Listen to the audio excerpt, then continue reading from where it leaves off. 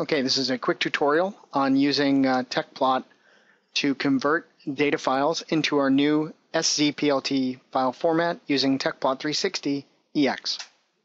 So Tecplot 360 EX includes Sizzle Technology, and Sizzle Technology is basically Subzone Load on Demand. It's a breakthrough data management algorithms with some advanced data requirements predictors. We've parallelized it, and as a result, it's been optimized with the main benefit being that if we could increase the speed of CFD bus processing, and we consider that basically from the time you load a data file to getting to a plot of interest. And our basic testing has shown anywhere from a 9.6 to 62 times faster than our current release, and I'll show you a plot of that here in a second. It also decreases memory requirements significantly by up to 92%. And because we use node map compression for finite element data sets, we do also take advantage of that compression and get up to a 60% decrease in file size. And basically you can see that our tests suggest that even at the smallest data file types, we do see some improvement, but as you get to larger and larger data sizes, you can see that you get into the hundreds of times faster than our current data type. And that's the new Sizzle technology. Of course, results vary depending on the type of data we're looking at, but on average, we're looking at close to a 10 times improvement in overall speed-ups. And memory utilization actually goes down substantially, and you can see that loading 500 million cells nominally takes less than 5 gigabytes of RAM, which is unheard of, versus over 40 gigabytes of RAM with our current implementation. So in this, we're going to walk through how you create Sizzle files. Any data file that is supported today in Tecplot 360 EX can be converted to a Sizzle file. Notable exception today would be data that is in polyhedral format. That is something that will be coming in 2014 towards the end of the year. Conversions can be done interactively or in batch mode, and we're going to go through both examples. Okay. So in this tutorial, the first thing you need to do is find a suitable file for conversion. I'm going to use an UAV data file that I've had in the past, and I'm going to open it. This data file was in a PLT format, but it's not really important. To write the data file out in Subzone Load on Demand, you just select Export or Write Data File.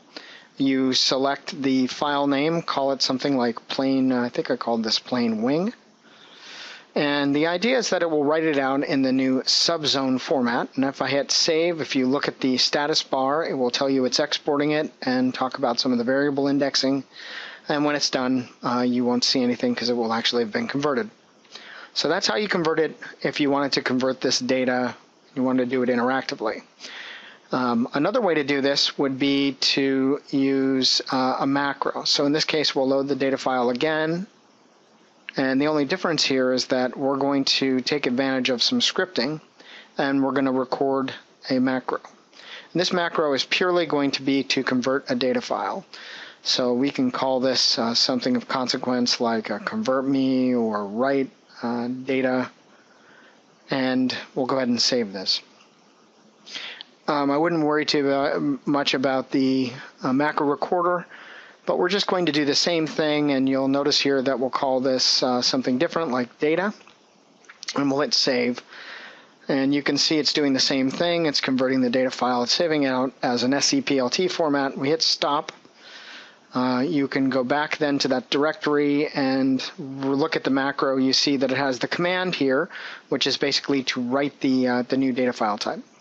So this is one way, and of course you can always manually edit this macro to write out a data file with a different file name. Okay, so that is certainly one strategy, and it works pretty well, but it's not general.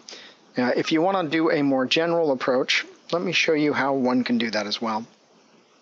So we'll go ahead then and let's look at the data files that we want to create. So I'm going to go into my Tecplot working directory. That's typically where I keep my macro files. And I've actually created a macro which is called convert data to Sizzle. And you'll notice this one difference here, which is it says write data set and then says file name equals data file name datafname.scplt. So whatever the data file name is, it will actually tack on the scplt. And we're going to take advantage of this macro. We're going to run it in batch mode. And to run in batch mode is really simple. You just use the Tech 360, and basically that's going to call Tecplot 360. In this case, it's 360EX. That's the one that, and minus B means in batch. Minus P, I don't think you need to worry too much about. And we put in the path to the data file or to the macro of interest, which the data files are in the temp directory. So we'll start there. And I'll just copy this, although I could have probably typed it faster. And I'll paste this in. So we know that the data file we want to convert is, let's just make sure we know it's plain data for that wing. And so we can just write out plain data file for that wing dot PLT. So it's a PLT file, but it really wouldn't matter. It could be other data file types as well. You need to call a different loader. In this case, it's not important. Okay, so we're saying Tecplot, open this data file, and we want to process it with a macro. So we're actually going to include the macro command in advance of the data file. So I'll just back up here using the keyboard, and we'll go ahead and type this out. So in this case, I want to go ahead and include the Tecplot working directory, and I'm going to put a path directly to the macro. And again, the macro I'm using is convert data to SZPLT.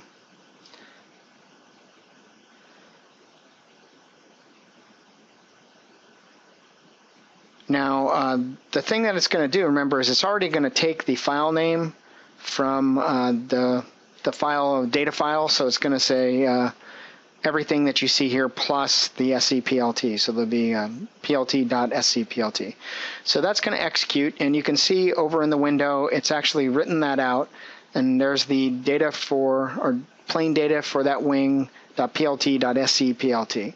And if I want to take a look at that file, I could just either double click it to load it, or I could actually load it from the command window. Lots of ways to get access to it. But if we do take a look at it, a quick double click, and I'll make this a little smaller so you can see it. But basically, you can see that we've converted that data file. It's actually an scplt format, which we can confirm by going into dataset info and evaluate, look at the data file, which is in this case the scplt format. And you can see that all the variables are shown there. And that's how you convert your data. Thanks for watching.